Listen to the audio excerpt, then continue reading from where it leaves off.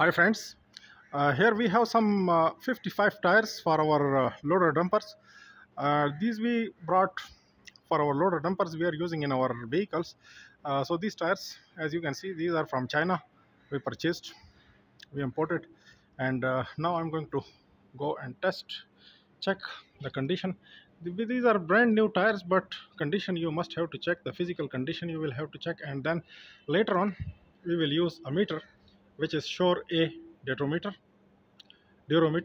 Sure A durometer.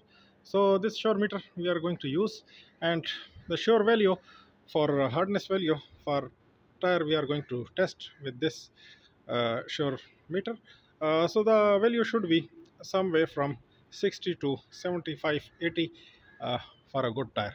We are going to test for this area which is going to make a contact with the ground. So this area is going to make contact, as you know. So we are going to test it with this meter. You have to switch it on. I'm switching on.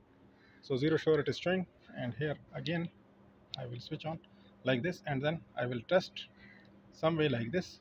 Press it against the tire, and it is showing some 75 value, 74.5. It's okay. So we will test in some 3-4 locations to take an average reading for our tire. This should be less, I mean from 60 to 70 the hardness should be, not too much less, because too much less is, it's not a shopper or a bag, but it's a tire. So it should be in some range like this. As you can see, 75 is the reading for this tire. It's okay. For the other tire I have to check this one. As you can see, this is also 72.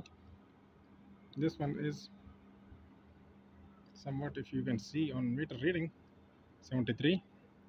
Here I'm going to test it, 74, 75. So this is the reading.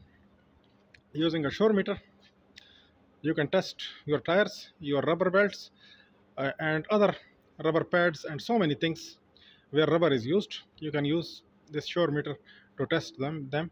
Here is a small tip. You will have to test against this tip. So people, I think you liked this video and you learned something from this video, where you will use a Sure meter. So hopefully, if you like this video, give a big thumbs up and subscribe on my channel. Press on bell icon so you will get notifications. Thank you for watching.